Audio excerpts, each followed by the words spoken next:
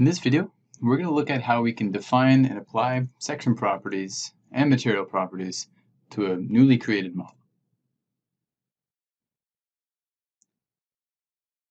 For our section properties, we can actually define multiple sections that can be used in our model. And these sections can be defined by ourselves. They can be imported from different international steel databases. There are also ways of defining custom sections using built-in tools in SRAM. Or for even more power, you can use our other product called SCalc, which is for cross-sectional property calculations of any shape. And more details are available on this from our website, and we also have a YouTube playlist dedicated specifically to SCalc if you're curious. Now with section properties, as we already saw in some previous videos, it's important that we have control over the orientation of our member. If we want the flanges to be going in a certain direction, we have to keep that in mind when we're applying our geometry. And this all relates back to the local coordinate system that we talked about in an earlier video. It also helps increase the accuracy of our model if we have accurate material models. So we have the ability to quickly and easily define accurate material behavior. And we can choose from existing materials or create our own. And if necessary, you can even go into more detail and define nonlinear material properties using built-in hysteretic models.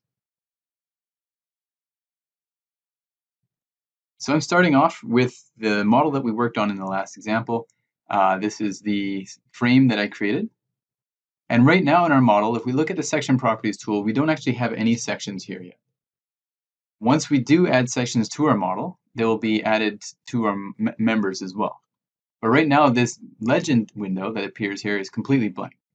And if you can't see this window, just make sure that this rainbow button toggle at the bottom is toggled on. If it's toggled off, I won't see it there. But if I toggle it on, I can see it. And this is where our sections will be shown. So I'm going to right-click on the Section Properties tool.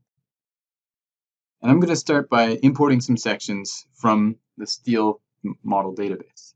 I'm going to press on the steel button. And this will import sections from a steel database of my choosing.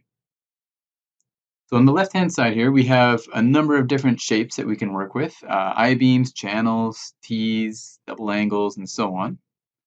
And at the top of the screen, we also have our steel table. So we can choose from different steel tables. And within that, there's a number of different sections. So I'm just going to look for sections that work for me. And you can choose whichever one you like. I'm going to look for a W460 by 61 section. And this is it right here. We can see all of the section properties have been imported from the steel table, as well as the dimensions.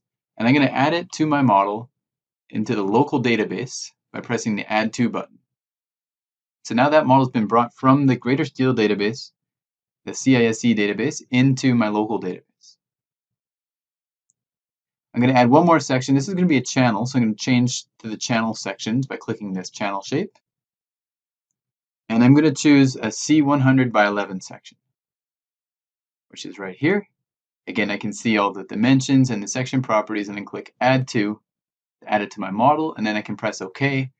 And now I'm into my local section database. And here, I can assign different colors to each section so that I can differentiate them. And I can also, again, see their section properties. Once I'm done, I press Close. And you can see by default, it's going to assign section 1 to all the members first because every section or every member has to have a section. But we can change that afterwards. You notice in this window here that now I have both sections listed and they each have a colored box next to its name. If I want to highlight a specific section, I just left click on the colored box next to its name and it will highlight the text. So I've highlighted section number 1, and if I want to highlight section number 2, I left click on the box next to section 2. And I'm going to assign this channel section to my beam. So I just had to left click on the beam to apply that section. Now if we wanted to actually see what these sections look like on our members, we can use the render model button again. We saw earlier. I'm going to right click on this toggle and I'm going to toggle on the rendering of the model, and I'm going to make some transparency. It's just a personal preference. And I just generally stick with the length shrink factor of 0.75. So I'll press OK. And you can see the length shrink factor is basically just saying that 75% of the length of the member is going to be just shown as the actual line itself. The rest will be the actual rendered section.